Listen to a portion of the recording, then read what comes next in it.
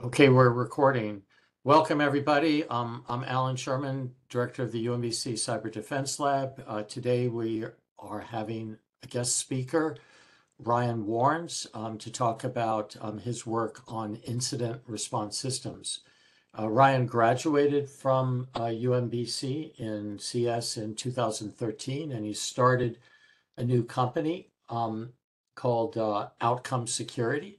And he's going to be telling us about his work in that company and on the technology of the Kaleidoscope platform, which provides effective incident response workflows.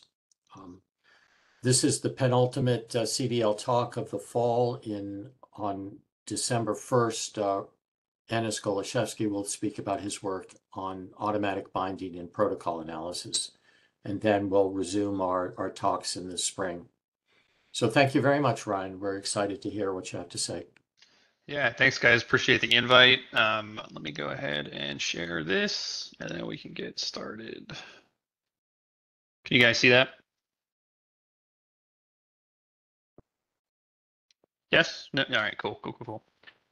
Yeah, so Dr. Sherman kind of said it already. My name's Ryan. I am currently a founder at a startup called Outcome Security, where we're building a security operations platform that we call Kaleidoscope. Little bit about kind of background on my side. I graduated UMBC. I had a comp sci degree. I was also a Gen 1 cyber dog. So if you're familiar with kind of the cyber defense team that Dr. Nicholas helps kind of coordinate, we helped found it. I don't know if we were very good back then, but we sort of laid the foundation, I guess. And then early on in my career, I was primarily focused on the kind of offensive security side of the house. So we're all in Maryland and we all know the kinds of places that are around the corner in Maryland. And so I worked at a DoD contractor, and primarily I was on the kind of systems engineering side. I was a rootkit guy, so very like low level sort of stuff, and then it's kind of mixed and mashed with lots of reverse engineering, lots of vulnerability research and things kind of that flavor. And so I did that for a little while, and then I jumped over to FireEye Mandiant, who, if you're not familiar, Mandiant's kind of the premier incident response firm kind of commercially out there. And they brought me over to do some reverse engineering level kind of like skills to help them across different like business units. And they primarily were focused on the kind of defensive side of the house, but also kind of mix and mash with sort of some red teaming type work there. And so there was kind of a long windy path on that piece of it, but I was there during the SolarWinds breach. So if you guys have all read about that or heard that, I helped support that sort of stuff. And throughout, my 6 or 7 years over there, I've done everything from red teaming to incident response to reverse engineering, malware analysis. I've kind of put my hands in a lot of different cookie jars. And so myself and my co-founder, who has a similar sort of like winding background, basically said, we've worked in the government space for a long time, and then we've worked in the commercial space for a long time, and we kind of were starting to see the same sort of problems over and over. And that's what ultimately led to us making our own company and our own product. And so I'll tell you a little bit about, how the product works and what we're doing as the kind of presentation goes on. But what I would say to kind of like tether the talk to is a lot of the kind of inspiration for that is having seen all these different like cybersecurity use cases and what that looks like if you're the guy in the trenches looking at, you have malware samples flying across your desk every day, or you have alerts that you have to triage from a firewall or something like that. And so we took all of that, and I'm going to use this kind of talk to walk you through some of the problems that are pretty common across the industry in incident response in particular. And then I'll give you guys a little bit of flavor around if you were to go and get a job in the security space right now, what are we seeing from products that are out there, what they're supposed to do, and kind of what that like environment looks like. Because I think that's one of the things that, it's always good to kind of keep in mind. When I was in school, it was a lot of, I really liked like this part, and it was the low level stuff and maybe like the puzzle solving aspect. But as soon as you start to get out there and you start to see what kind of tools are available for any kind of security team at an organization, things can kind of go off the rails pretty fast. So this agenda, I'll keep it pretty loose. So, I mean, feel free to ask questions and jump in. And whatever thoughts you have, I'll try to address as I kind of go along. But generally, how I'm going to flow this is we're going to start kind of laser focused on what we're really talking about when we say incident response, because it can mean sort of different things to different people. And then I'm going to broaden out a little bit to connect that to some of the stuff I was saying on the last slide, which is how do I take my data plus the tools that are out there plus like commercial data feeds and kind of marry that all together? Like, what does that provide me as an analyst? And then once we have an understanding of that, we'll sort of refocus back into the IR space and we'll talk about, okay, how do I take all of this sort of disconnected spaghetti web of code and data and things like that and use it to create what we're calling kind of incident response workflows. So just a quick level set, right? What is incident response? I think a lot of people, when they hear that, they think of what we would call DFIR, which is digital forensics and incident response. And that's like, oh, I need to take this hard drive out and I need to take a look at the file system, or I'm going to go reverse engineer this binary and figure out, what's all the malicious stuff that's in this back door, that sort of level. And that is a part of it. But for most organizations, most teams, most companies, you don't really go that deep unless you really have to. And when you do have to, you tend to kind of hire specialized like companies. So that's what Mandiant did, right? Like something would go wrong and you would get hacked and you would maybe do some initial sort of like triage, kind of figure out what was going on. And then eventually it would go, oh no, like we're really in trouble. And so you would call these guys in and they would sort of jump out of their SWAT helicopters and start ripping all your systems apart and kind of figure out what was going wrong, right? But for us, I'm going to broaden the scope a little bit to say that incident response is really how do you handle anything that's potentially going wrong. So, an incident could be I get an alert in my firewall. An incident could be my boss yells at me and says, "Hey, I saw something on Twitter, and we need to go like investigate it."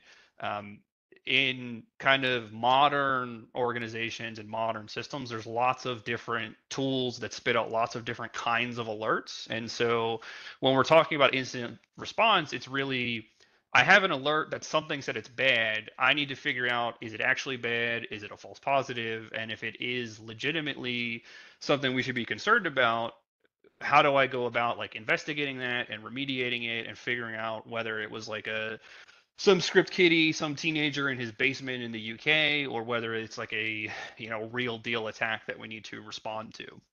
And so I'm going to kind of focus on the first 4 steps in this process that I have laid out here at the bottom, but just to help orient and kind of get some terminology flowing. This is a pretty good framework for how you can at least conceptually think about what like an incident response process is supposed to look like. So generally speaking, detection is what it sounds like. Something happened, it's an anomaly, maybe it's something bad, and so you push it to an analyst or you push it to a tool and you say, hey, I don't know what this is, go look at it.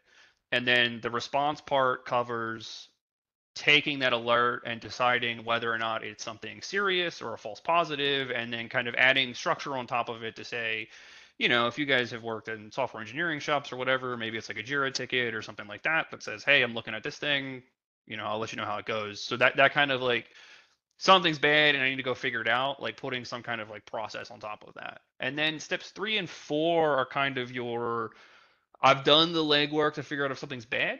And so here's how we resolve it. And so mitigation is again what it sounds like. If it's, they got in through an exploit, we need to patch something. If it's they got in through user credentials, we need to roll those over. It's how do you kind of fix the bad thing? And then reporting is your almost like retrospective on, all right, here's everything we did. Here's how we know it's bad. Here's what we did to fix it. And then here's what we can kind of recommend in the future to sort of get better over time, right?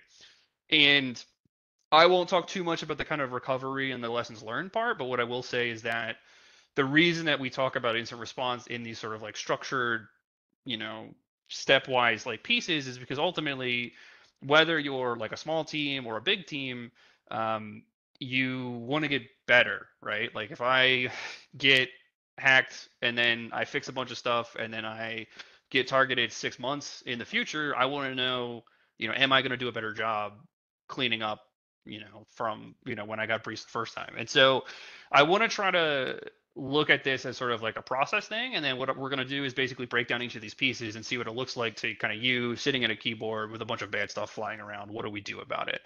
And so to do this, I'm going to spend a lot of this talk using phishing as a kind of example attack. And there's a couple of reasons for that.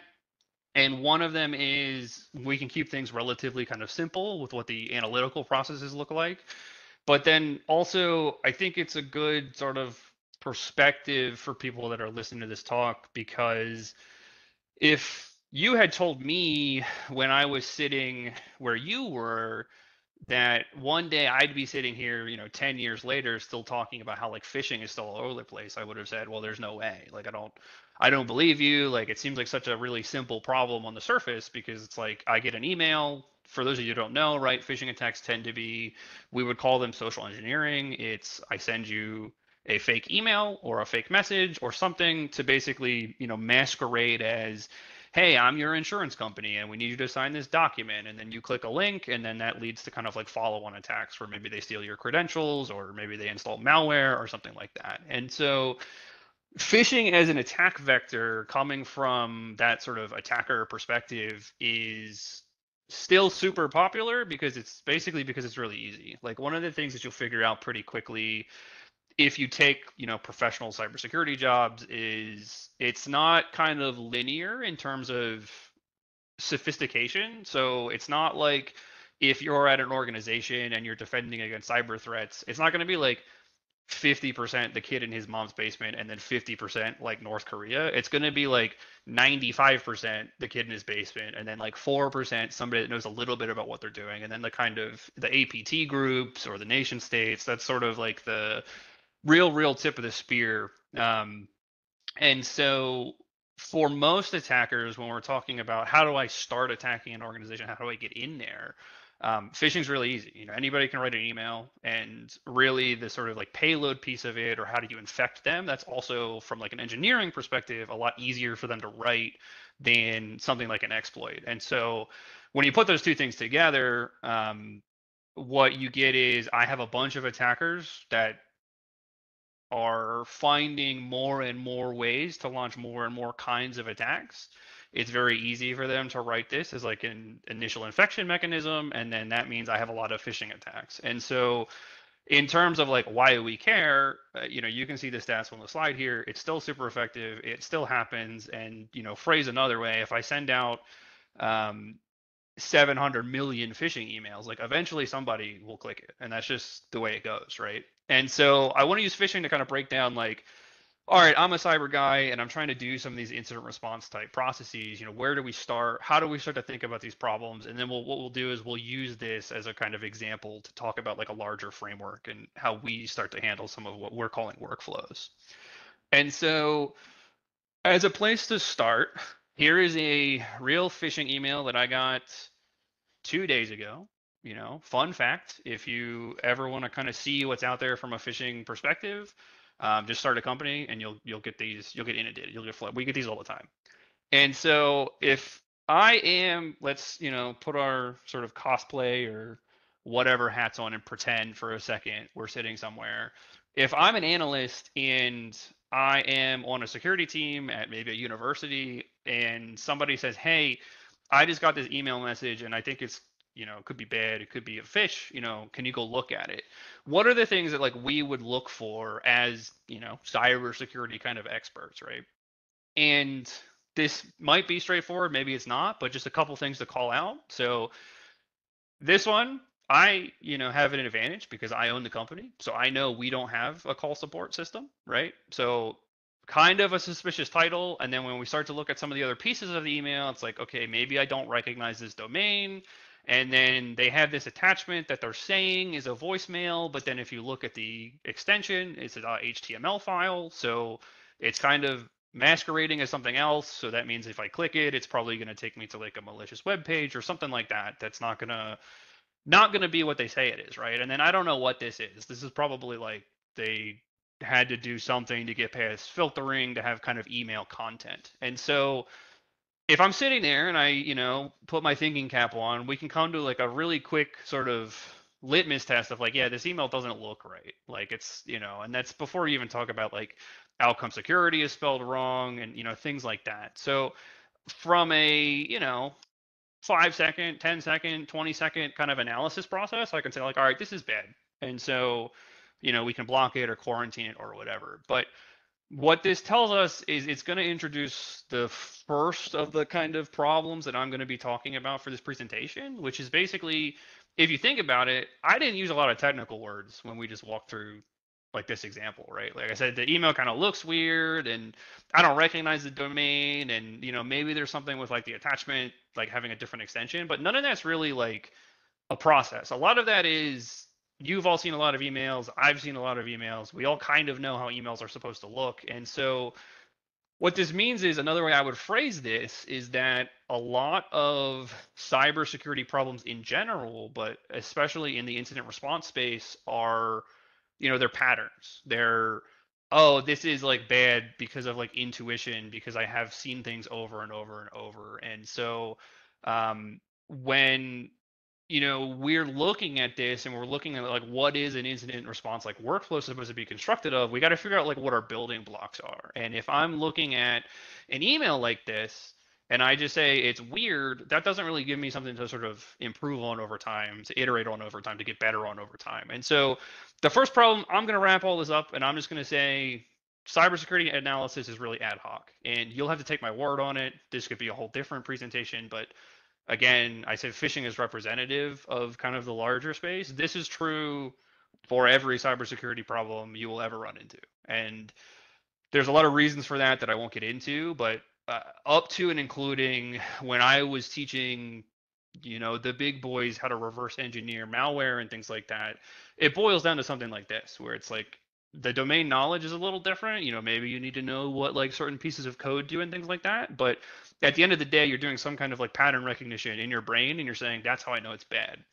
So that happens a lot and it happens kind of regardless of the incident. So the next step is like, okay, can I assign some sort of structure to this phishing example and start to kind of build a foundation that we can use to talk about the workflow? And so if we map the problem I just showed you to the framework that I showed you a couple slides ago, then we can start to talk about this more as a process and less as like an individual problem. And so if you remember the kind of steps, it was detection into response, into mitigation, into kind of like reporting and remediation and all of that stuff. And so with a phishing email, something happens, right?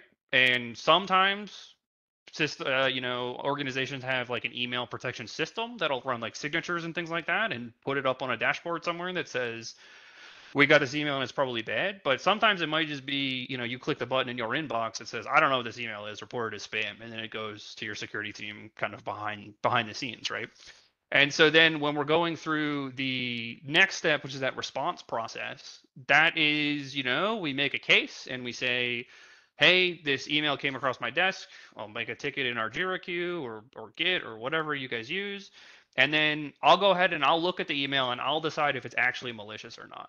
And so to actually do that analysis, you kind of do what we just showed you on the last slide, which is you kind of look at the different pieces of the email and then you do sort of like a vibe check to see like, is this legitimate content or not? Or are they trying to kind of trick me into doing something else? And then at the end of that, now we have to mitigate. And then, for phishing, the good news is that's pretty simple. It's kind of a ping the person, say, hey, this wasn't legitimate. I hope you didn't click the link. If you did click the link, go reset your passwords, that sort of thing.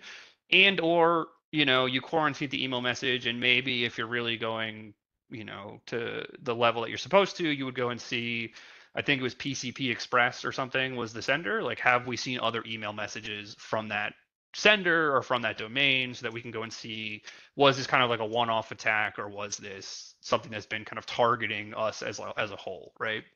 And then I'm going to bundle all of this up into the rest of the process, I should say. I'll bundle all that up into reporting and remediation and recovery, which is basically, hey, I looked at this email. I need to kind of document why I think it's malicious, why we blocked it. And ideally, I want to show my work in that report, right? Because this example is very simple, right? But one, I'm sure you guys have seen this on like group projects and stuff like that.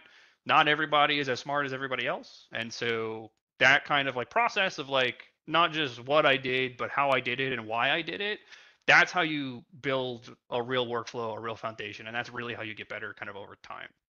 So that was sort of our first Fisher Price phishing example, and I won't go through this one in the same amount of depth, but I will show you a slightly more complicated example, because in the first one, that's kind of like if you look up what phishing is and you just write an email, that's what you get, right? But nowadays, there's stuff that's a little more sophisticated, a little harder to kind of like map out directly. So this is another phishing email that we got.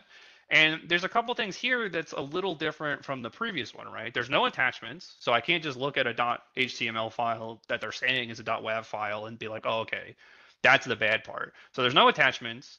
The images in the email body, you can trust me on this, but like this is when you have DocuSign, which is like a virtual, PDF signer kind of utility. These are the real images that they send you. Like this looks legit, and if you search that image, like it is legit. And then the sender is like not so weird. Like it's a little weird, right? But like that could be real. And then really this is a problem compared to the previous example because the malicious stuff is not in the email anymore. The malicious stuff is now somewhere else because you click this link or the image or you scan this QR code and it's going to take you to like an external resource, and that's probably where they put all the bad stuff. And so we don't have to go through kind of all how you would like pick apart each of these pieces, but what I do want to say is that what this tells us is that even for very simple kind of examples like these phishing use cases, not all incidents are equal and not all analysis that you need to do for these incidents are equal. And so what this means is if we take our process previously and we think about it more as a framework and more as sort of like general steps, then what we'll find is as teams get bigger and more sophisticated and they have better tools and they have better people, then each of these things there's kind of increasing complexities and increasing levels of like detail that you can go into for each part of this. So like I'm not going to read you this whole table. You guys can, I'll send you the deck after or something, you can look at it, but like just as an example in this sort of response segment, okay, we want to do tickets, right? That's like we already talked about that. That's a very easy thing, like email bad, make a ticket, go do the work, right? When we say case management, we'll talk about that in a little bit, but that's a how do I track all my tickets to say here's all the emails that we looked at, and then use that to kind of get some metrics about how we're doing over time. And then when I'm doing the actual analysis as part of the response process, we want to do something a little more detailed than what I did, which is like this looks weird and that looks weird, and so it's bad, right? And there's a lot of things you can do going all the way up to I could have taken that HTML file off of the email and opened it up in a safe way and done some reverse engineering to kind of figure out what that payload looks like. And so you can apply this sort of like ascending scale of complexity with what you can and can't do to each of these steps. And really, when you talk about, you hear people talk about building, security programs, or maybe you guys will go build them soon, one day. This is kind of what you're talking about. It's I generally know what we're supposed to be doing, which is like figure out if good thing is bad and then kind of justify why a thing is bad. And then we have these different levers that we can pull that might be tools, they might be hiring people, or they might be some internal R&D or something to make different parts of that process easier.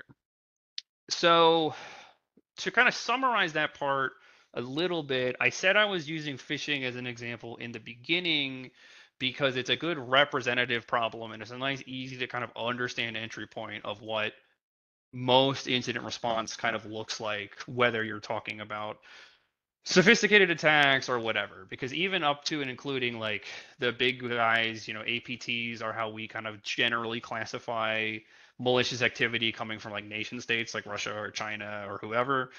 They still use phishing, so it's not like the technique is totally dead in the water or anything.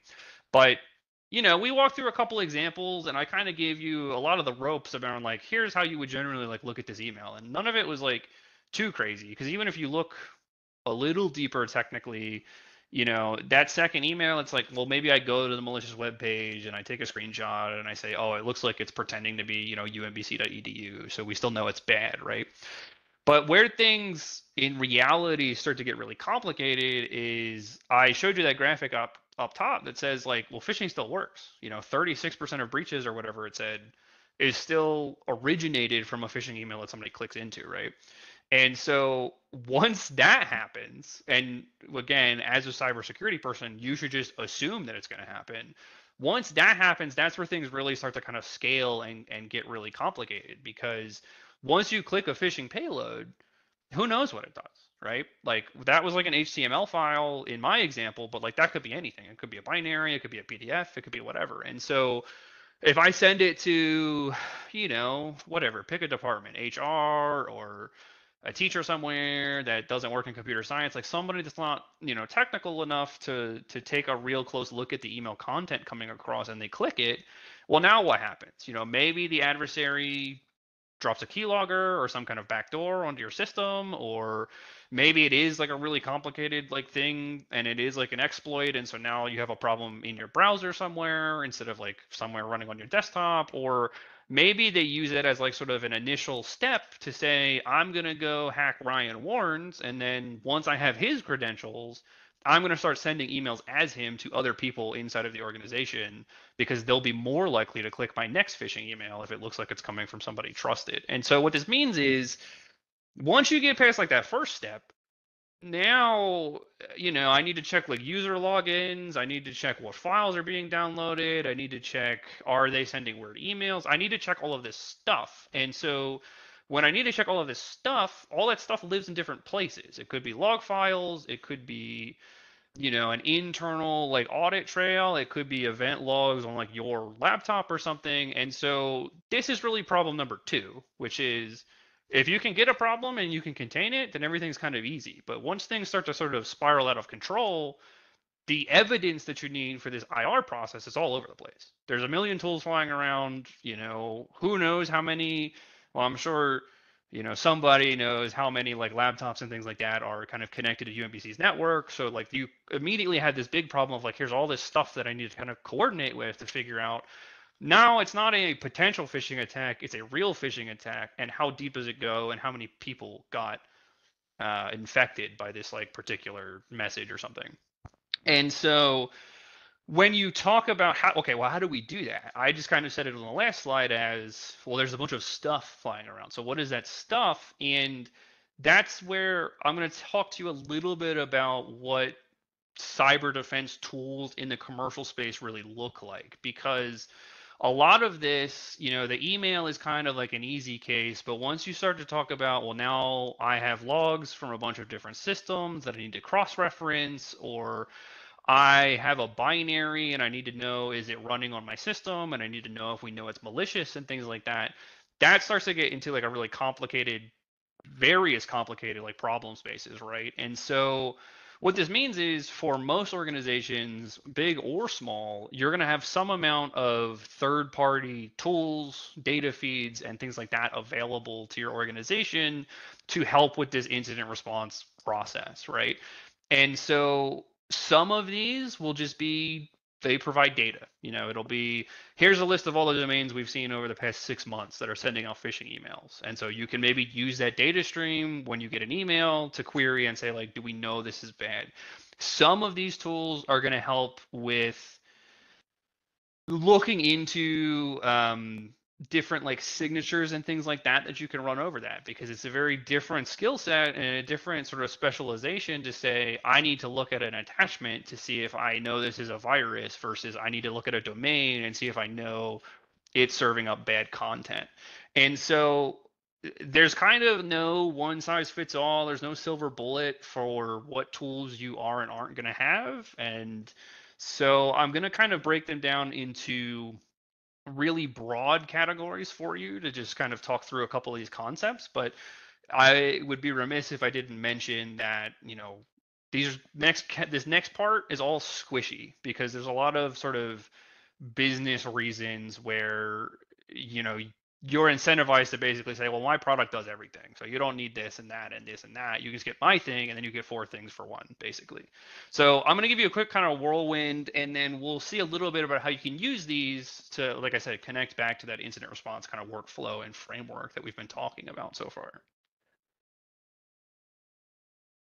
So the first kind of product category that I'm going to talk about is probably the ones that you have seen before, or more likely to have seen before, which is what we call endpoint detection and response, or EDRs. And this is really the evolution of what used to be called like antivirus products. And there's technical reasons for this and there's business reasons for this, but basically we don't say AV anymore, we say EDR. And it does more or less the same stuff. It's focused on I am pulling telemetry off of machines to figure out is there something that looks malicious. I am running signatures over binaries to see if it's known malware, things like that. NDR is kind of a subset of that where it's really focused on the network traffic pieces of it. So network logs, you can run the same kind of signatures over like HTTP traffic or other kinds of like network traffic to say, hey, this signature matches like a known malicious actor or whatever. And then in the industry nowadays, you'll hear a lot about XDRs, and that is really like, can I take all these things and combine them into one extended, unified kind of detection framework? And so primarily what this is doing for a security team is I have some weird artifact. So in our example, it might be that .htm file that they were pretending was a WAV, and I'm going to upload it.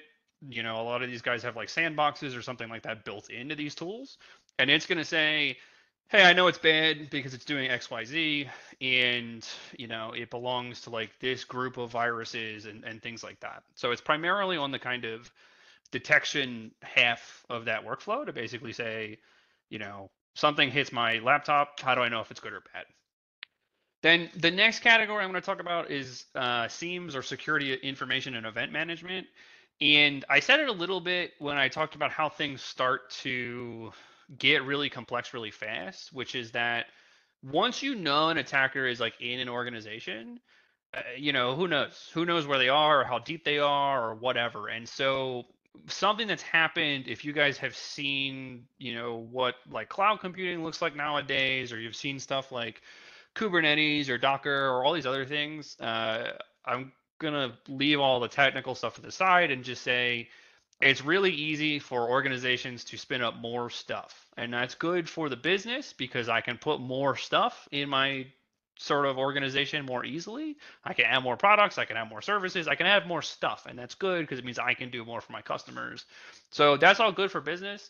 It's not good for security, right? Because now I have a million things flying around. And so, like, if I need to have a piece that says like I need to figure out somebody clicked this phishing email and then the bad guy went somewhere and logged in and did something, now I have to check all these different places to say like, well, you know, was he in the email system? Was he in our web server? Was he in, you know, where did he go and what is he doing?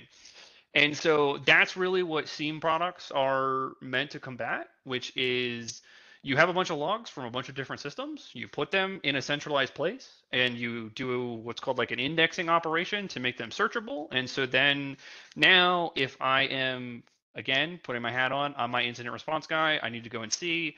I can go and look and I can do a search query and it'll pull logs from all these different things. And so I can use that to start to try to hunt for that needle in a haystack of basically, I kind of know what I'm looking for because it came from this payload or this email or something. And so I need to figure out what other logs it pops into because then that will tell me what other systems might be infected by, you know, this particular attack chain. And generally speaking, seems stop at just the searching part. So we're past detection, right? Something bad happened, and now I'm looking at my SIEM and I'm basically trying to determine the extent of a breach. And so generally speaking, that's where they all kind of stay focused. But some of them will do like ticketing or alerts and stuff like that. This is kind of what I was saying earlier about product categories are kind of squishy. You know, some SIEMs will say you can make a ticket and then map all your queries to the ticket and kind of go from there, right? But for our purposes, SIEMs do searching. That's really what they're built for. That's really what they're good for. So then the next part or the next category is called SOAR platforms, which are security orchestration, automation, and response. And really what this is the first sort of step into what we would call a kind of workflow for these incident response problems. What they are is a kind of automation layer that lets you apply sort of like policies and procedures to how you're handling pieces of data. So like a common SOAR function might be when I get a phishing email, send it to a sandbox, and if it comes back and says it's malicious, open a ticket. So those kinds of like kind of codified steps of like, I want to be able to kind of track across all these systems how stuff is happening and how we're using them. That's where kind of SOARs come from. And this is kind of all inspired by the same rationale where, I'm sure you guys have heard it. Nowadays, everybody's very excited about AI and ML and all that sort of stuff as it applies to security. And it all kind of comes from the same perspective of like, um, I think we saw it's like 700 million phishing sites and stuff like that across 2022. And so if you're a security team, and by the way, most security teams are like small, and I might even argue most of them are understaffed. So now you have like two people and they have to handle 5 million email messages a day. Like you need something to sort of like fix that asymmetry, right? And so that's where a lot of these like automation requirements tend to come from. And so that's really where SOARs are focused is, can I take that detection, mitigation, response, like that kind of flow that I showed you earlier, and can I add a layer to start to connect some of those pieces? And we're a product company. We would argue this isn't really in depth enough, but it's important that like that's where it kind of comes from, and that's where they're trying to focus their attention. Then the next kind of tool set that you have kind of at your fingertips is what's called a threat intelligence platform, or a TIP. Broadly speaking, tips are data providers that say whether or not things are bad. So there's a lot of different ways to do that, a lot of different ways to make that determination. But at the end of it all, what they're doing is saying, here's a list of IOCs. So IOCs are indicators of compromise. That's things like domains, IPs, file hashes, things like that, where they've seen other malicious actors use that piece of data to do a malicious action.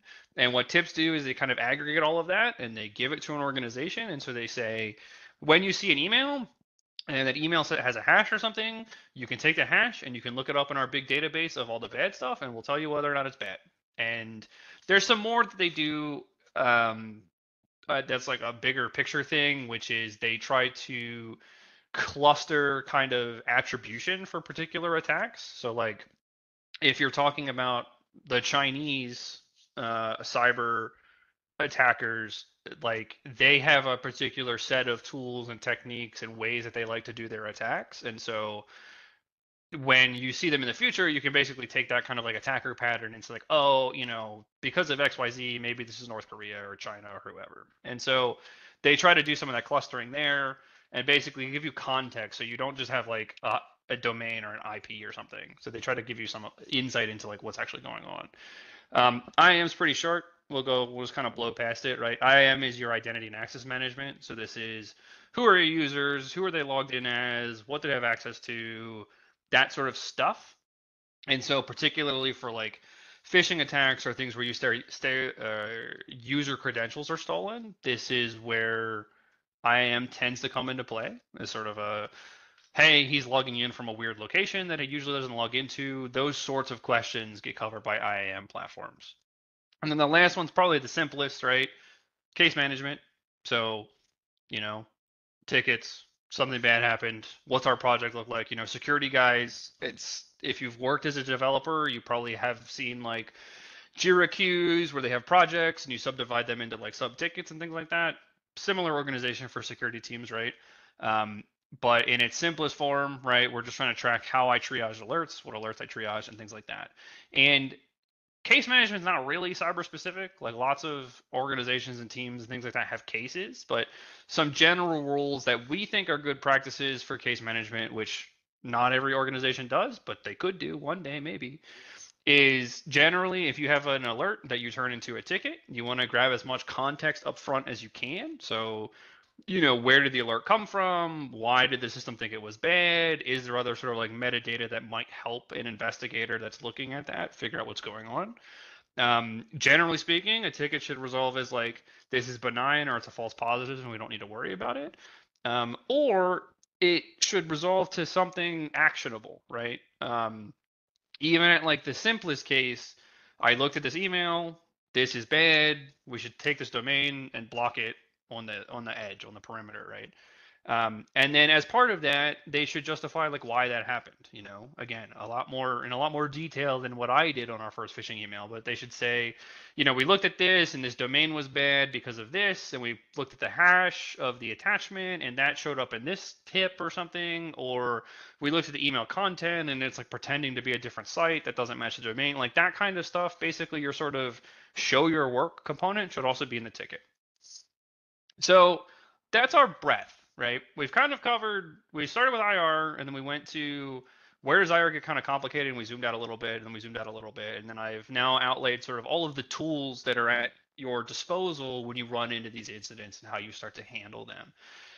And so the question now is, well, where does the need for the workflow to come from? Because I already have all these tools and I kind of have an idea that if I want to external consult, or if I want to consult like an external source to help understand an alert, I have these things like tips and data feeds and stuff like that. And if I want to figure out if it's internal to my organization, I have things like SIEMs or logs or whatever. And then for mitigation, I have, signatures and block lists and all that stuff. So where does the need for like an incident response kind of workflow really come from? And the problem is basically what I described was I have an event, somebody does something bad, and it really spirals out into all these different things. And I have whatever, 50 services, 50 servers, 500 users, whatever. And then I have all of these tools that are taking different parts of that problem and saying, well, we'll fix that part. We'll fix this part. We'll fix the data part. We'll fix the asset part. We'll let you see visibility in your net, whatever it is. And so these are all separate tools that solve separate parts of that process that we were talking about. Because it's not going to be the case where if it's not clear from how I've explained all these categories, right? If I have a tip, that might not help me mitigate an attack. If I have a SIEM, that might not help me detect an attack. If I have a case management, that might not help me do anything. And I just use it to sort of like track the overall effort, right?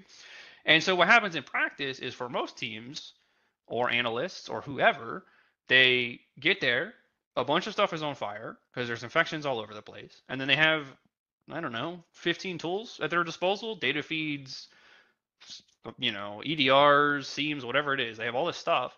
And so how do they wrangle all of this? And this will maybe blow your mind, or maybe it won't. I don't know.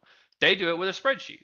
And you might think, now, Ryan, are you being dramatic to seem funny in front of, this group of presenters or whatever?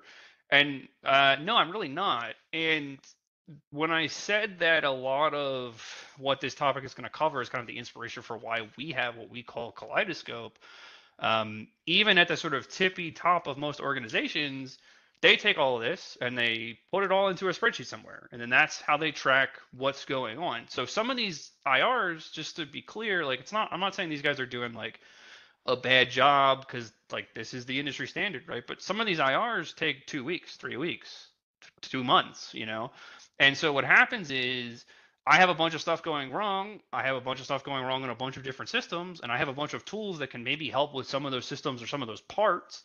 And so they need a place to basically go and do this very like segmented, okay, I look at the email. Okay, is that an infection? Okay, now I need to go look at this log. Now I need to go look at this log. Now I need to go query this tool.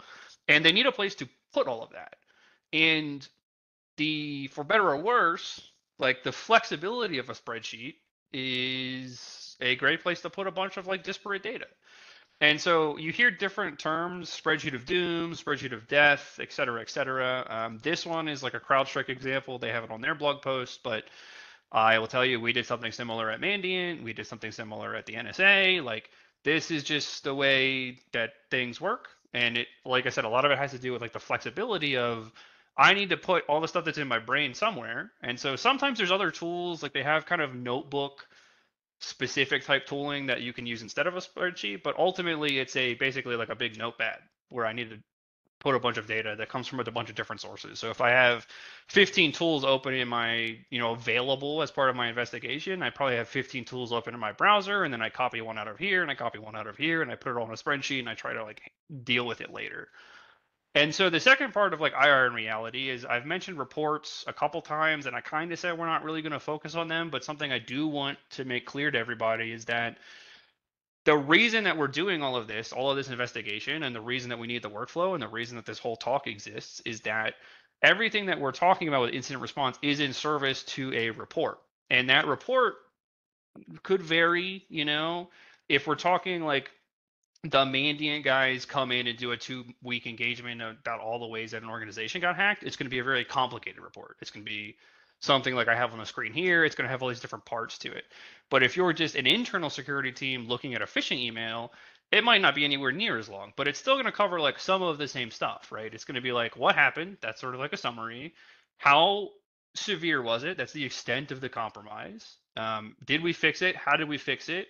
What should we change in the future so we're not susceptible to it again? And then supporting evidence. So that could be data from logs, that could be those IOCs I was talking about, this domain is bad, this hash is bad, that sort of stuff.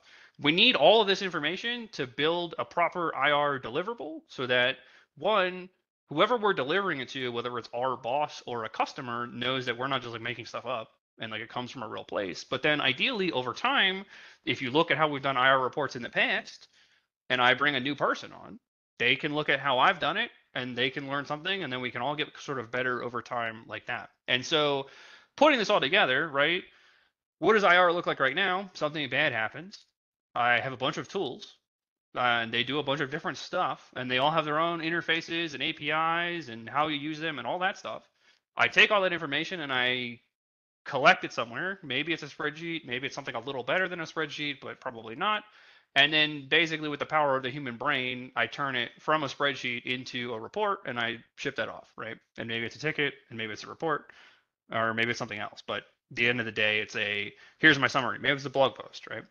And so this is really problem 3. Remember the problems I was talking about? This is really problem 3 of nobody in cyber really knows what's going on, because as teams grow and organizations shift and all that stuff, like you get new tools, you get new systems, this one's not patched anymore, this one falls behind. And so there's this constant like hurricane of data.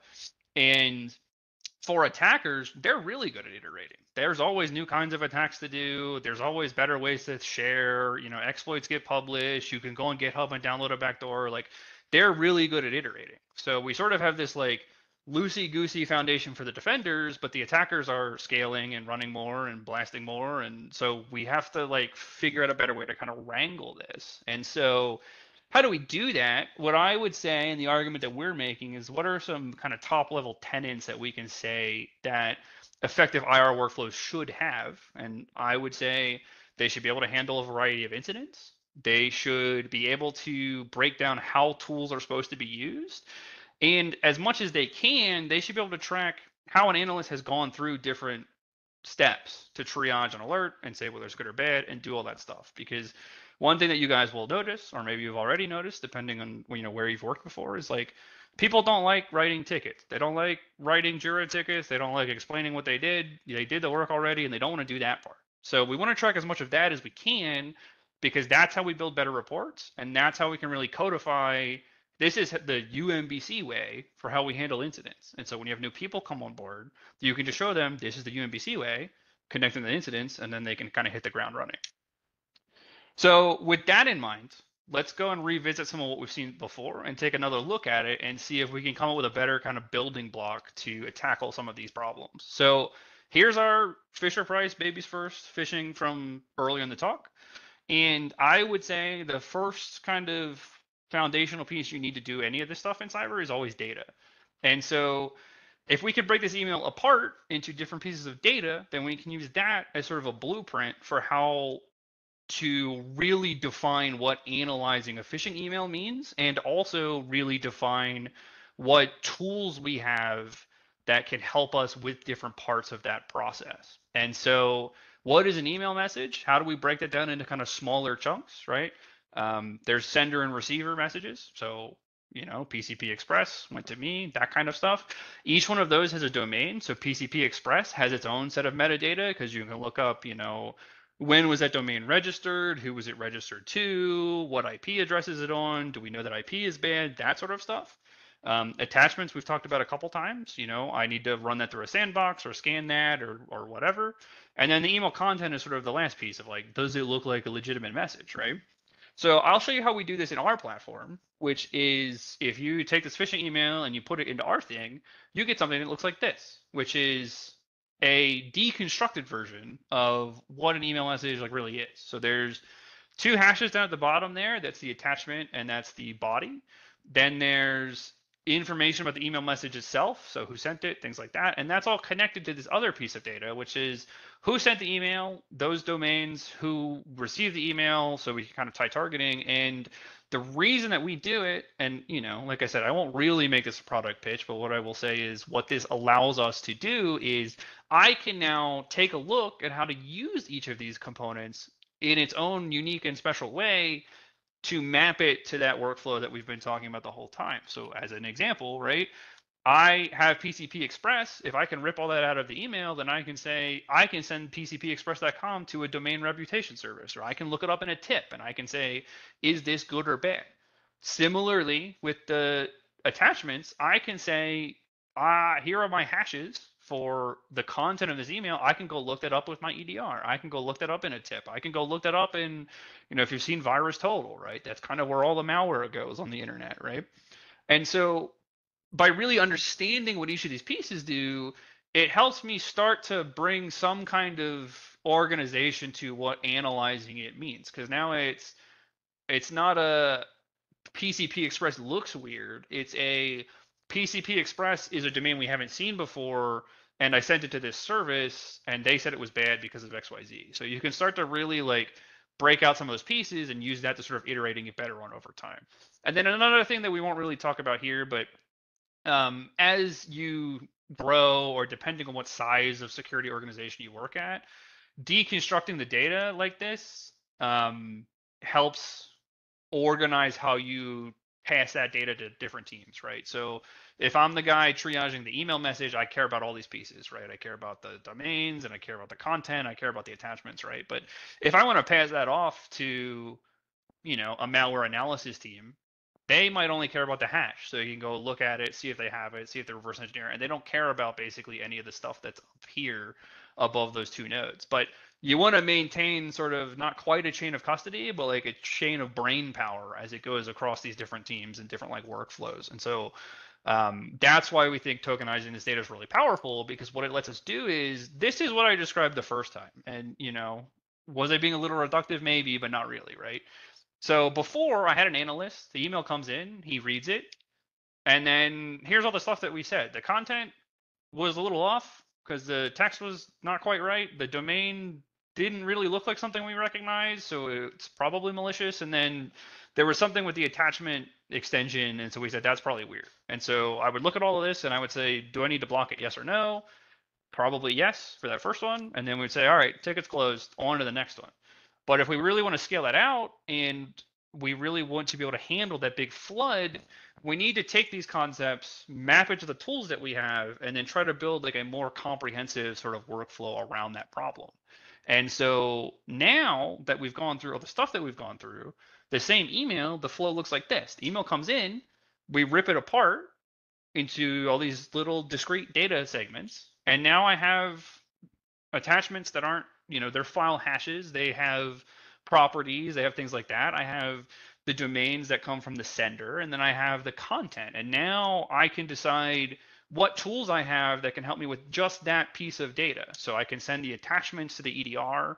I can send the domains to a tip. And, maybe we don't have some cool language, reader processor AI thing. So maybe a human still reads the email content, but you can see I broke it down a little bit here, because now what it lets me do is each of those tools are going to spit out their own kind of output, their own kind of homework, their own kind of rationale for why these things are good or bad or not.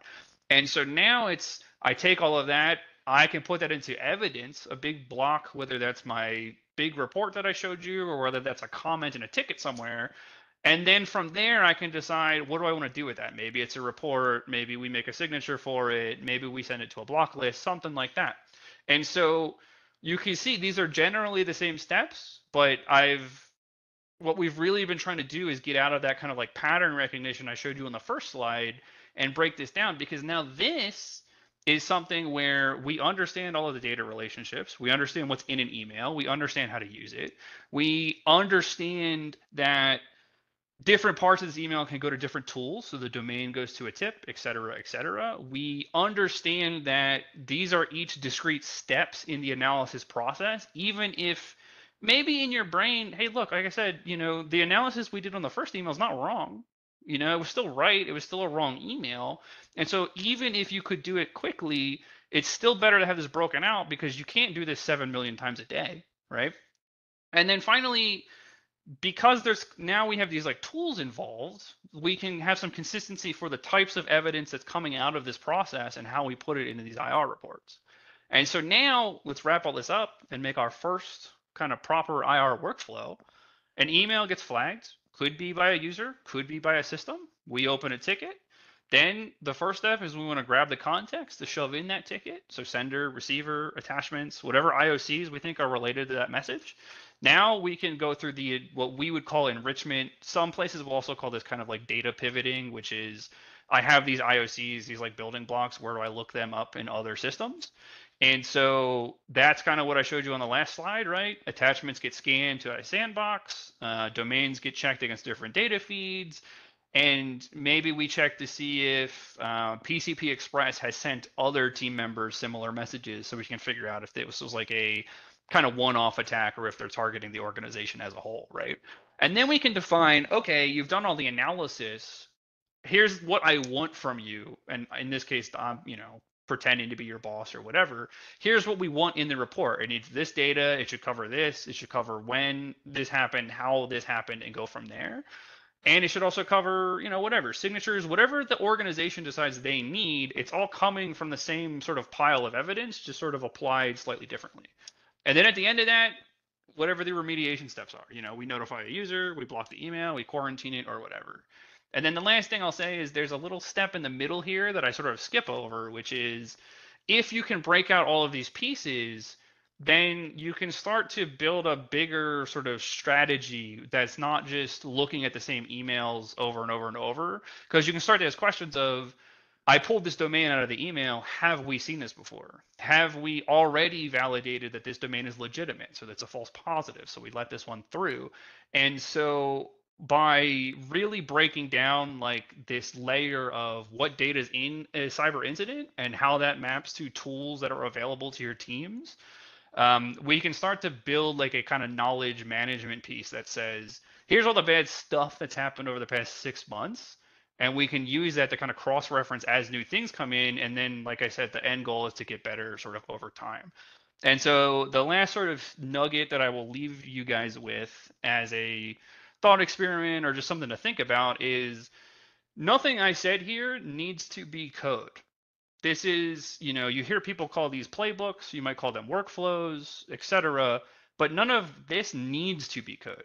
But if it could be code, then you really start to get into interesting problem spaces about how to scale cybersecurity analysis and how to really break down some of that information. So the way that we do this is we have workflows in our platform that go very deep into tearing apart different pieces of data, and it all is built on the same things that I've been telling you the whole time, which is any cyber incident is just a collection of like this graph representation of all these IOCs. So if we can tear that apart, we can codify what you can and can't do with those and how those map to different kinds of tools. And once you can map what they can do with different kinds of tools, then we can build these playbooks. And then if we want to go to sort of the next step of not just here's your playbook, but here's it running in like an automated capacity, then we can tie it all together with APIs, because this is all, it's all API driven. They're all platforms, they're all tools, it's all code. And so we want to basically go all the way down, make all these little pieces, and then we can kind of build layers on top of it. And that's really what we think is kind of the missing piece that's out there for a lot of security teams. And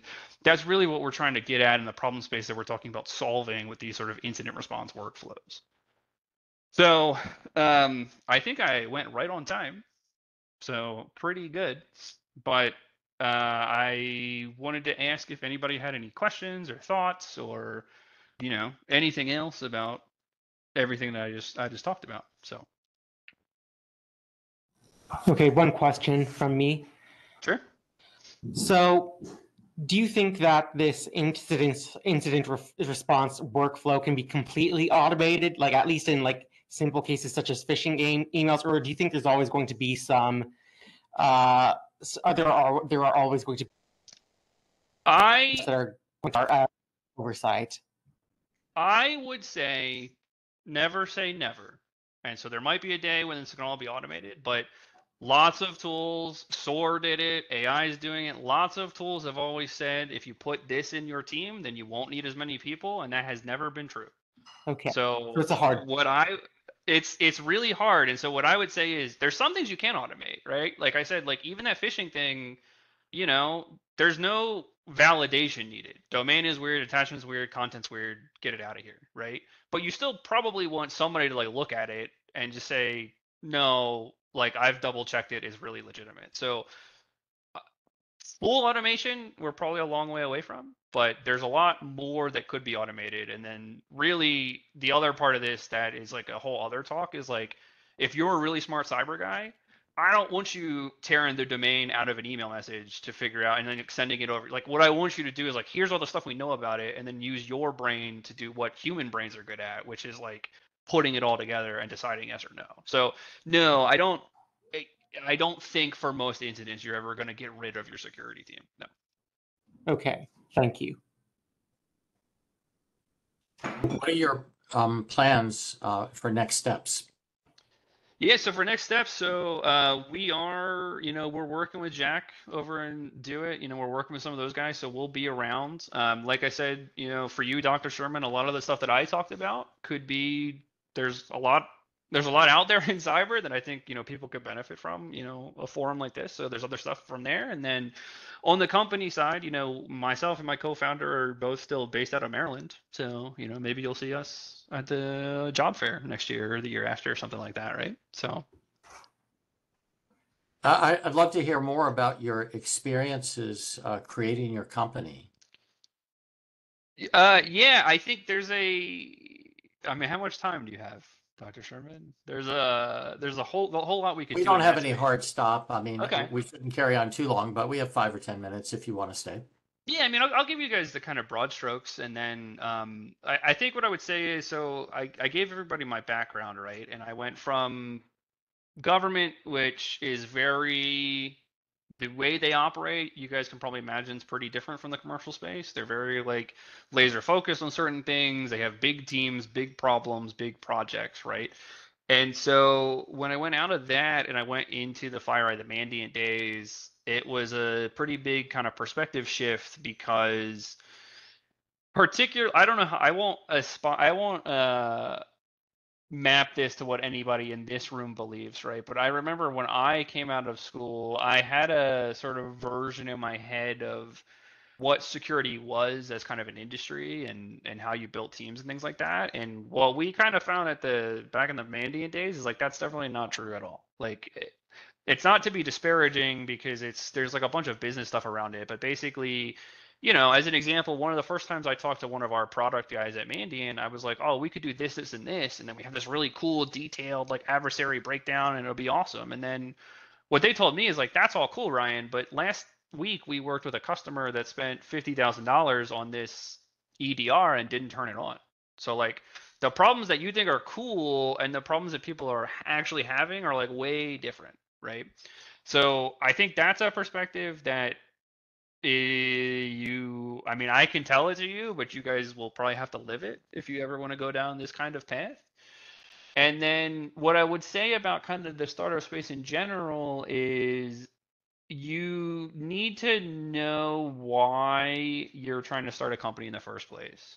Because for a lot of this, a lot of bigger teams, organizations, things like that, they have innovation teams, they have art, research and development, they have some of this stuff where if like what you really want is the kind of like really nitty gritty problem solving, you don't need a company to do that, right? But the flip side is I've always liked doing stuff like this, you know, Dr. Sherman, you know, I've given presentations at Dr. Nicholas's class. Like I've always liked like that part of it, whether that's the strict education piece of it or just explaining like, no, here's the problem and here's how to get better. Like that kind of interpersonal piece has always been really good. And like that's more really when you're founding a company, like that's more of like what you're growing into. And it's not like I can't tell anybody whether or not they want to do it or they could do it or they think they should, but I think it's important to know that, you know, when you found a company, there's a lot more to it than just the product. And so to the point where like depending on who you talk to, you know, you hear some people say the product doesn't matter at all, which I don't think is true, obviously, but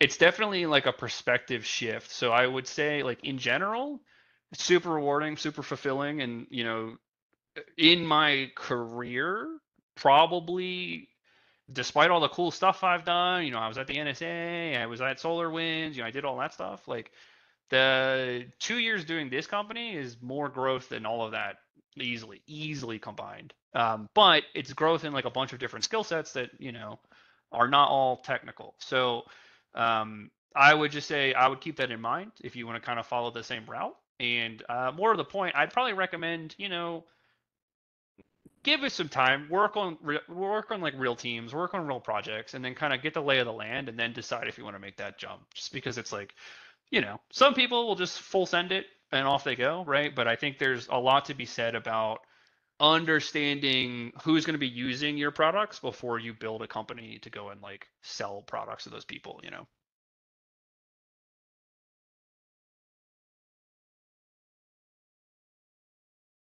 Are there any more questions?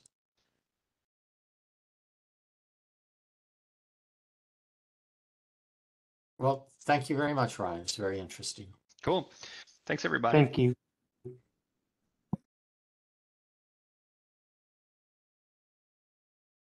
And then Dr.